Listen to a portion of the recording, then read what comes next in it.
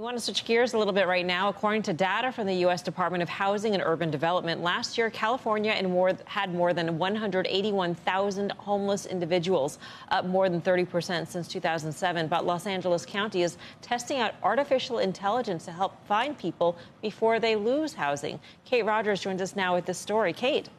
Hi, Melissa. Good morning. LA County's Homelessness Prevention Unit has intervened with nearly 800 individuals and families using artificial intelligence to identify people most at risk of losing housing to offer money to help them with housing costs. The program relies on a model developed by the California Policy Lab at UCLA. It uses data from 7 different LA County departments anonymized for privacy, including emergency room visits, behavioral health care, and public benefits programs from food stamps to income support and homeless services.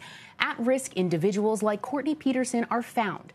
Peterson was laid off from her job working for a now shuttered inpatient transitional living program in December and worried she wouldn't be able to pay rent for herself and her 7-year-old son. I feared that I was going to have to leave my apartment. I feared that I was going to have to take my son to like a homeless shelter or family shelter.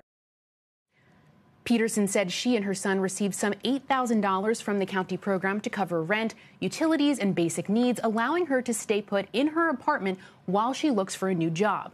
The program is largely funded by American Rescue Plan Act dollars. Individuals and families receive between $4,000 and $8,000 to help cover expenses and stay housed. That's a fraction of the nearly $36,000 that a chronically homeless person costs taxpayers a year.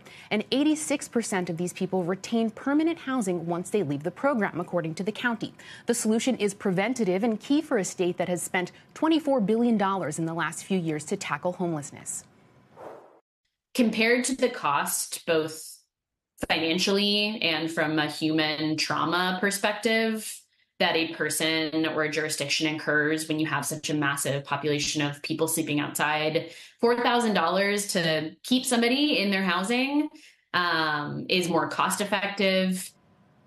Ethicists do raise the concern, of course, about AI being utilized by governments, especially around issues of informed consent and privacy of anonymous data. But in LA, help is reaching at least some of the at-risk population when they really need it. Melissa, back over to you.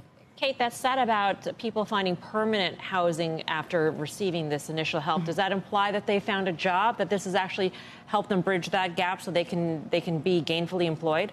Yeah, that's a great question. So the program does also offer career counseling. So I spoke with Courtney's caseworker, for example, and she's helping to work with Courtney on that issue. But yes, they wind up at an 86% rate, staying in some form of permanent housing. And the program checks up with them again at 6 months, 12 months, and 18 months. And they're currently putting together a longer term study to test the effectiveness here.